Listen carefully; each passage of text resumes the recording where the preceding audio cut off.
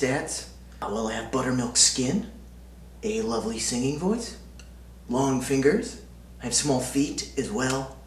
I wore my mother's shoes from the age of 13 to 18. I am an Egyptian eye. I can fart on cue, like that guy from Howard Stern. I have the sexiest moves in the galaxy. My statistics? 72 degrees with a chance of sunshine.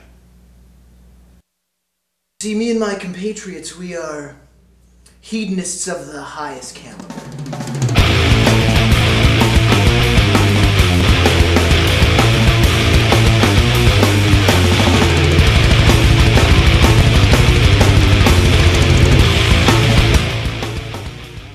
I pay for a lot of things.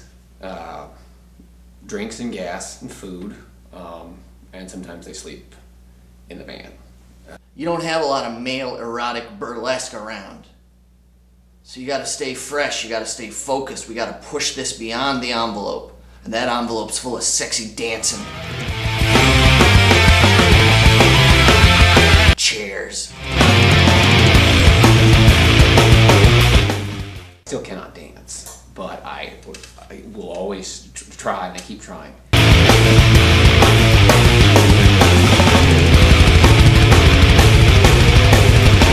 I like throwing M80s at alley cats. I like torturing animals. I like a nice fruit salad, a nice cup of espresso. White wines.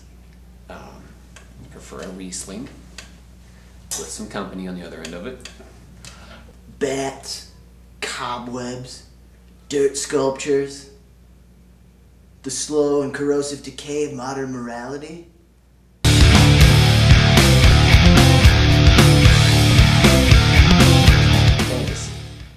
I don't like fantasies. I think it's dangerous to use that much of your imagination. I like things that are tactile. Jeez. I like to eat my own semen. I also would like a woman to touch my naked body. That's also what I like.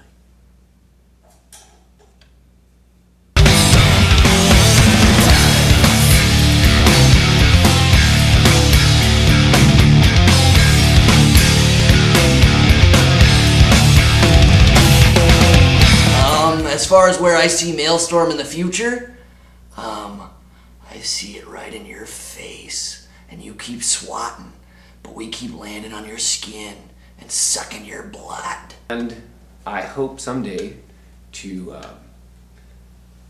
lose my virginity doing this. That's why I want to learn how to dance. Because it's like sex. They say women look at men that can dance good. I hope that Maelstrom can be the catalyst for the spiraling decline of America into a Sodom and Gomorrah-like demise. We have a new calendar coming out. It's called Sexy Monks of the Adirondacks. So pick that up.